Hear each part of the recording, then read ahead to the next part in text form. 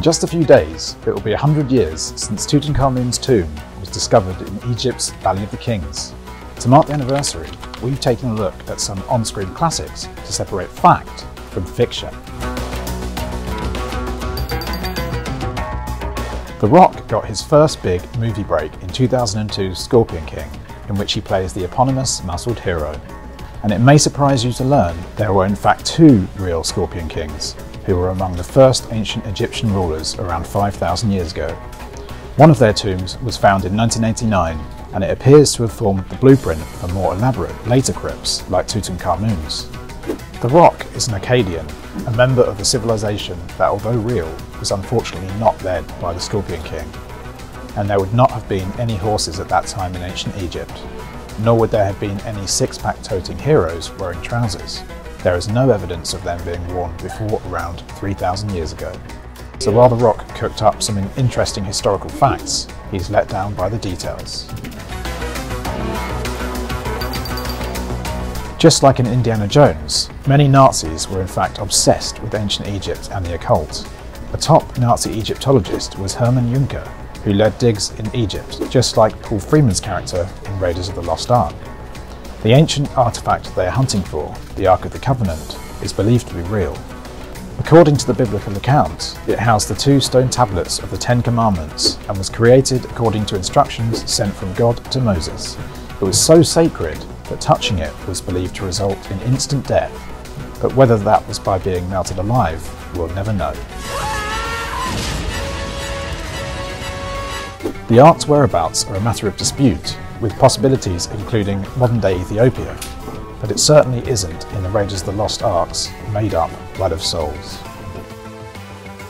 The Nazis did not actually try to find the Ark, but there was a whole movement of Nazi archaeology that sought to prove Aryan superiority, and Hitler's deputy Heinrich Himmler headed up an attempt to find the so-called lost city of Atlantis. The Mummy tells the story of adventurer Rick O'Connell and his accidental unleashing of cursed high priest Imhotep, who is obsessed with being reunited with his great love, Ankh-es-Sunamun. Imhotep and his lover, depicted as the pharaoh's mistress, were real people, but the on-screen versions are, as you might expect, the stuff of fantasy. In real life, Imhotep was the architect of the Pyramid of the Djoser, which was built in around 2650 BC. But the flashback scenes in The Mummy are set in 1300 BC in Thebes, where there are no pyramids, despite the fact that they loom in the background in the production. And Ankh-es-Sunamun was no pharaoh's mistress, but in fact the great royal wife of Tutankhamun. As for scarab beetles, they are definitely not carnivorous flesh strippers. In reality, they eat dung.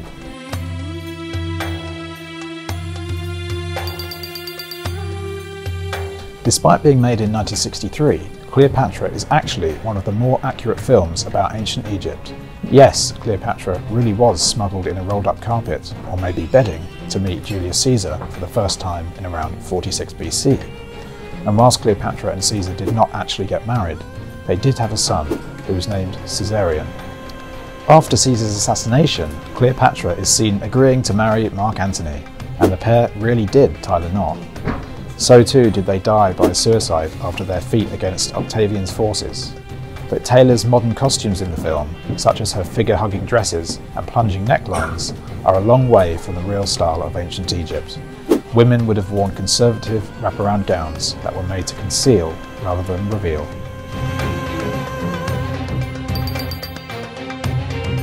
This famous dramatisation of the life of Moses, with Charlton Heston as the main man, was rightly showered with awards. All the North African and Middle Eastern characters would, however, not have been white, as they are seen in the film. Dancing Egyptian women definitely did not wear fluorescent green bikinis, and nor does the Bible or any other historical record say anything about a love triangle between Moses, Nefertiti and Ramesses. I could never love you. So that's all from me, but what depictions of ancient Egypt do you take issue with? If you enjoyed this video, click here to see how accurate Hollywood is when it comes to historic executions.